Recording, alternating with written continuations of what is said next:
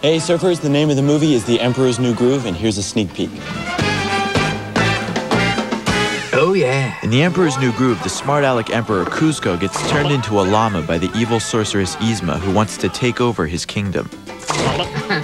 Kuzco, he's a spoiled prince. Booyah! Welcome to Kuzco-topia, my ultimate summer getaway. Complete with water slide.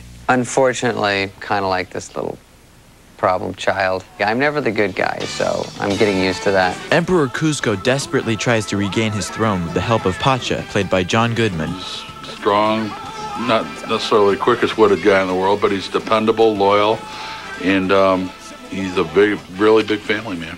Pacha has to save Kuzco. He drags him out of the bottom of the lake and pulls him up. He knows that he has to give the kiss of life to the llama.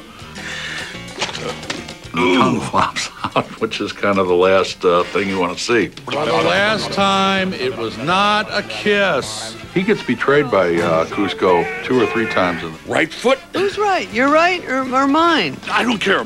Mine. Well, why yours? Okay, you're right. I somehow drift over the side of good. Uh-oh. Don't tell me. We're about to go over a huge waterfowl. Yep. Sharp rocks at the bottom? Most likely. Bring it on. Be sure to catch The Emperor's New Groove, coming to theaters on December 15th.